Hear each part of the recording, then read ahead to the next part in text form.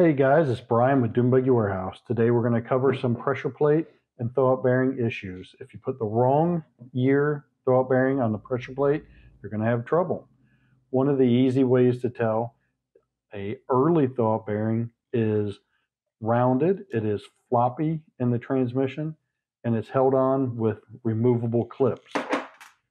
A late style throwout bearing usually has a sleeve that's mounted on the transmission, and the throwout bearing glides up and down as you're actuating the clutch pedal.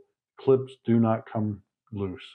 Another easy way is if you have an early pressure plate, the sleeve will not go through this center ring. Kennedy plates come with a center ring for the early. They do make it removable, so you can make it for a early or late. That's as easy as it gets.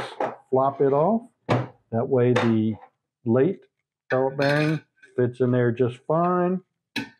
Always throw this in your toolbox in case you change transmissions or bell housing and have to go back to the early.